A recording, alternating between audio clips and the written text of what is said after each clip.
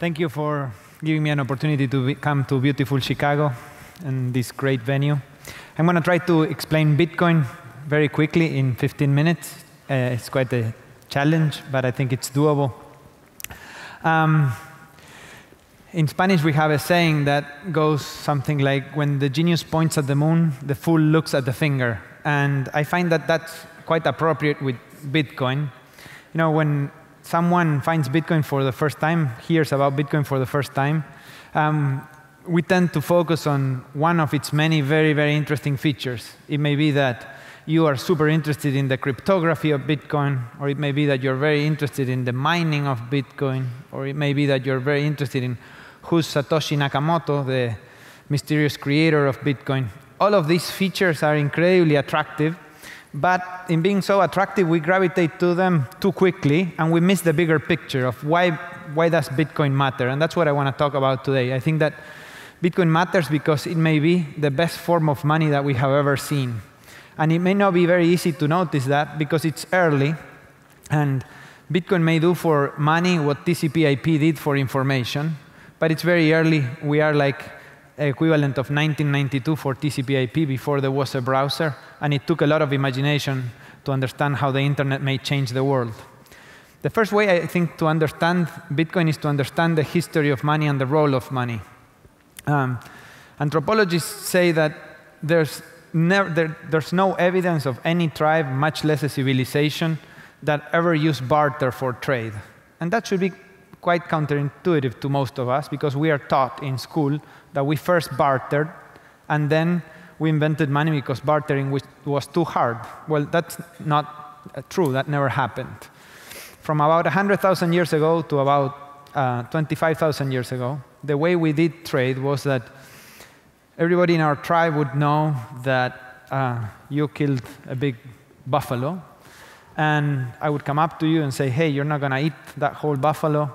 Can I have a little bit of meat? And you would decide whether you want to give me some meat or not. And other members from the tribe would come and ask you for some meat, and you would decide who do you give meat to and who you don't give meat to. And you have to remember who you gave meat to, and because you hope that they will pay you back somehow, sometime in the future. It's a very subjective system, but that's how trade worked. We all walked around with these subjective ledgers in our minds of who owes us what. And hopefully those people eventually repaid us, and hopefully they repaid us in something that felt fair to us. It was never going to be, usually not in the same way we paid them.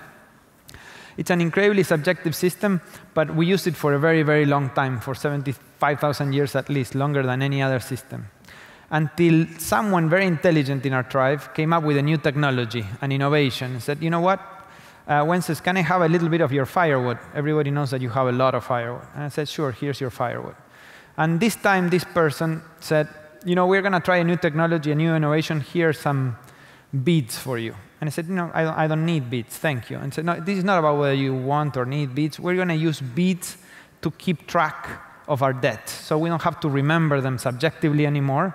You just keep the beads, and that will be how much you are owed. And it was such a successful technology that it just took off.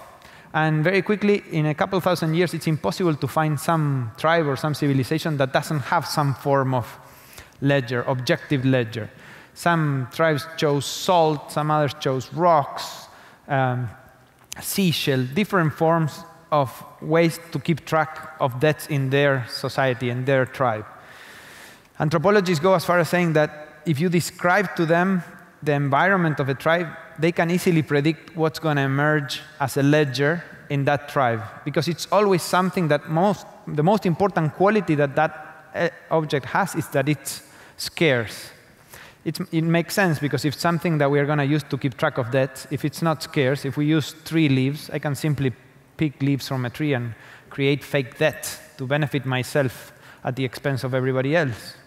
So scarcity is the most important attribute of these things to keep track of debts. But also, there are 5 other attributes that are very important. One, that they are durable, that they don't decay or corrode, etc. That they be transportable, that they be divisible, recognizable, and fungible. This system took off and worked really, really well for about 20,000 years, from about 25,000 years ago to about 5,000 years ago. And 5,000 years ago, what happened is that tribes began to trade with other tribes, and they needed something in common. We had beads, you had seashells, and we couldn't trade.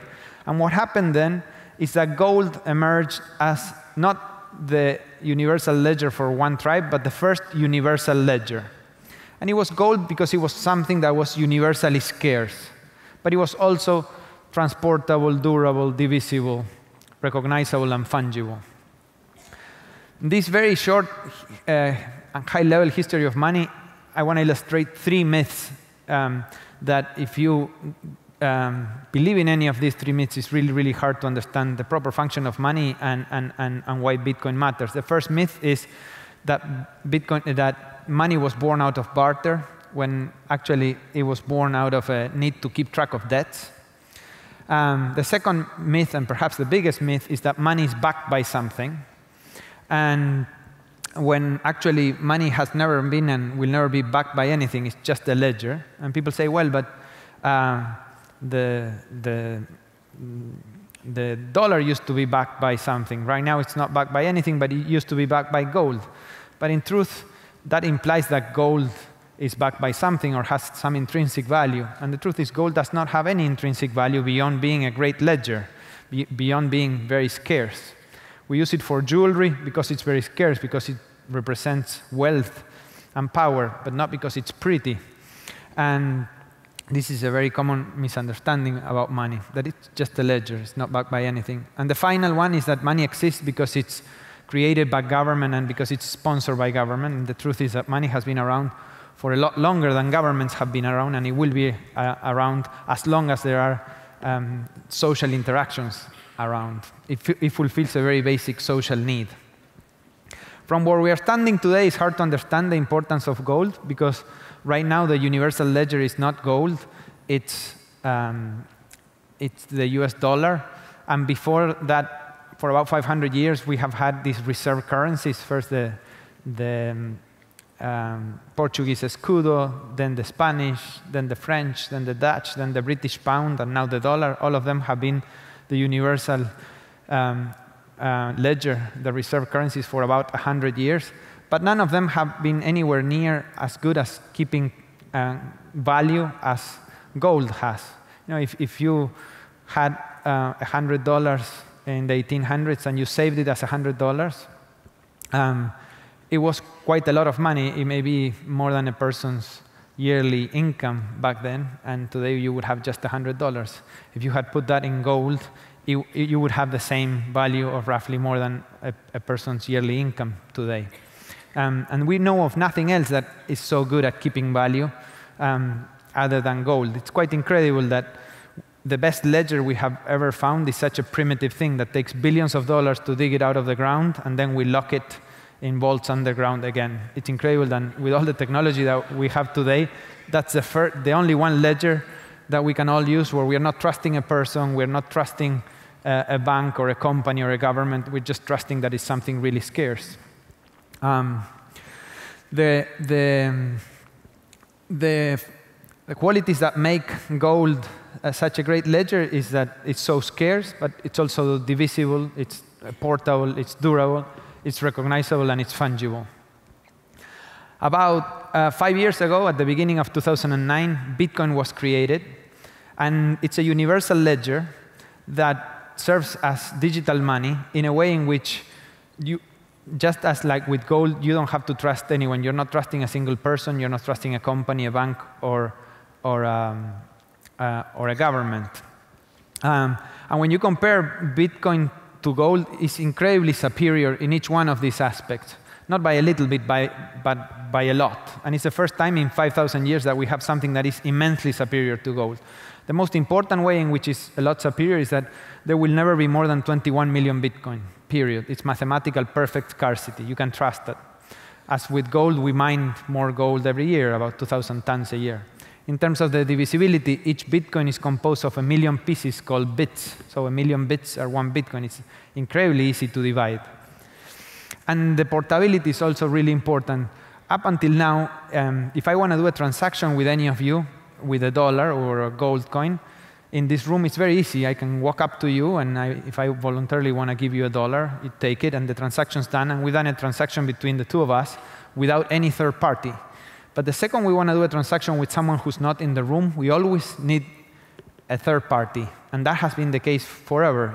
We needed, that's how banks got started a very long time ago, but that's how we have today also on top of banks, credit cards and things like PayPal, etc. It's just impossible to do a transaction with someone else without both of us trusting a middleman.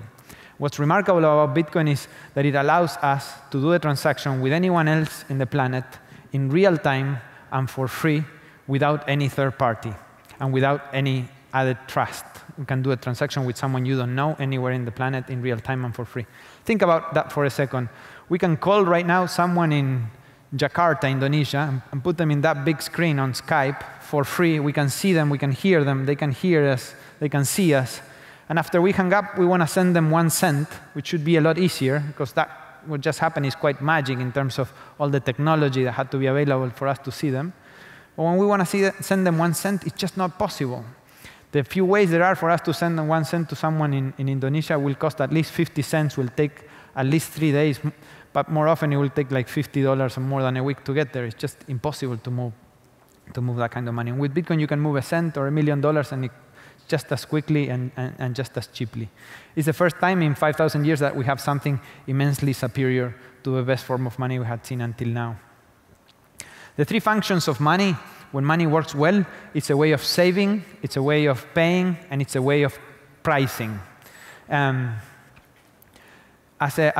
now, I happen to believe that these are the ways in which Bitcoin is going to develop. Most people who have Bitcoin today are using it as a way of saving.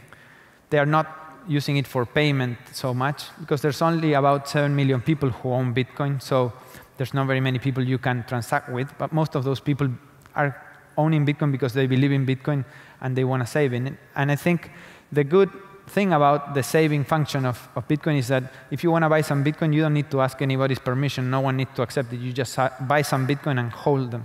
Whereas for payment, we need a lot of people to accept it. I think that once we have enough people who have Bitcoin for other reasons, it will become a payment mechanism naturally. But I think for now, we are in the first few years stage in which people are adopting Bitcoin mostly to save or as a curiosity. And once we have enough people that own Bitcoin, it will become a payment mechanism naturally. And then if it's used enough as a payment mechanism, it's only natural that it becomes also a way to price things or a unit of account. Since launch, Bitcoin didn't have a lot of traction from 2009 to about 2011, and it began to see some serious traction in 2011. This chart is a little old. It's now there's about 7 million people who own Bitcoin. There's between 20,000 and 100,000 people who are buying their first Bitcoin every day. I think Bitcoin may be the most important social experiment that is going on right now. And I think it matters because there is a good chance that over the next 20 years, we finally, after 5,000 years, replace the trusty old gold standard for a completely new standard, the Bitcoin standard, that will not and should not ever replace any national currencies, but it's likely to become the international currency of the internet, the native digital currency of the internet that the internet doesn't have today, and also probably the biggest leap forward in the democratization of money. And that's why I think it's worth paying attention to what's going on with Bitcoin. Thank you very much.